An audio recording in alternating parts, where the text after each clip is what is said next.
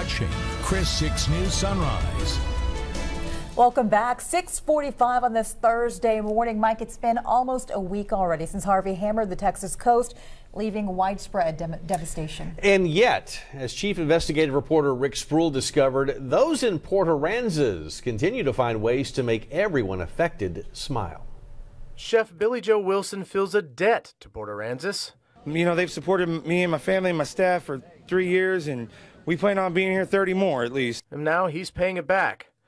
Wilson owns this place. It's called Eats, and it's on Allister Street.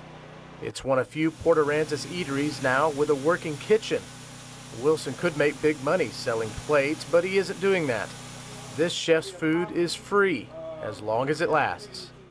Everybody has a chance to come out and eat and take a break and get a hug, get a cup of coffee, meet your neighbors again, and, you know, let's rebuild. Just a warm meal in a shaded room where those hardest hit have a reason to smile again. We got each other. For Wilson, it's just a way to serve inside a tiny Texas town bound together by something bigger than any of them imagined.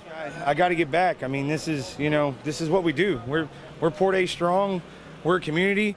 We pick each other up, we dust them off, and, you know, I can't swing a hammer, but I can cook a meal, and that's what we're trying to do. Just doing what you can do, right? Yeah. Rick Spruill, Chris 6 News. All right, another great example of people helping people, Mike. We are definitely Coastal Bend strong, that's for sure. As you heard there, just doing what you can do. Hey, stick around. We're back right after this.